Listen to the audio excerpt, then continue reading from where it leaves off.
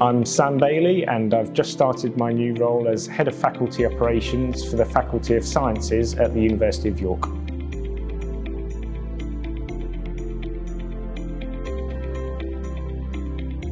I've been at the University of York for about 11 years now.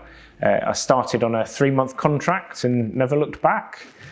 My first roles were in timetabling, accommodation and space management, and for the past 5 years or so I've been a department manager managing a couple of York's departments.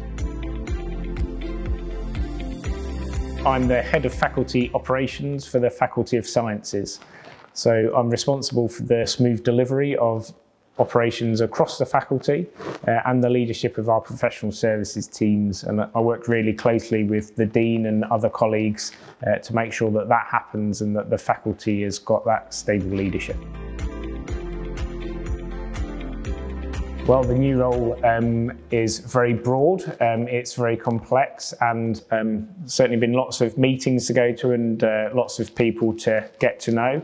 But it's really exciting because there's an awful lot going on, a lot of complex problems to get my teeth into, but everyone's been really welcoming and is allowing me to learn and get on with the job. So my new role is much more strategic. It's taken me from running one department to overseeing the operations within 10 departments, all of which are very different and have their own needs and expectations. So that's been really interesting to try and get to know and to manage the politics around all of those different agendas that people bring to the table.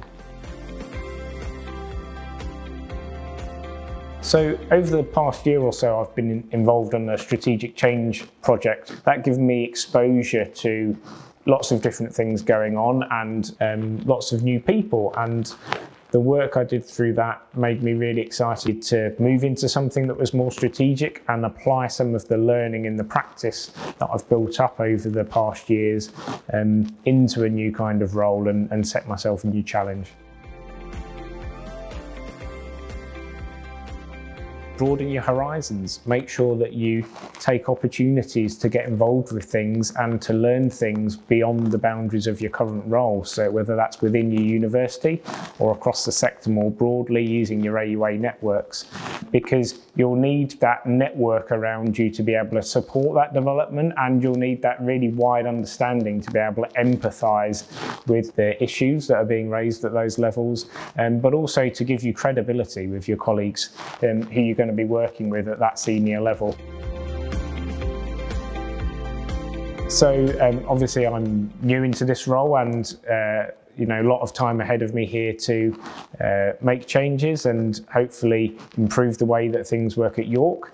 And I'm really keen as an AUA member to help improve the development of our professional services who I'm working with. In the longer term, who knows? I've always taken opportunities as they come up where I see that I'm a good fit and that I have something to add. So I don't really know what's next for me. I think that's the really exciting thing about working in this sector, is that there's no really specifically defined career path for you, and you can apply your skills and knowledge to whatever comes up.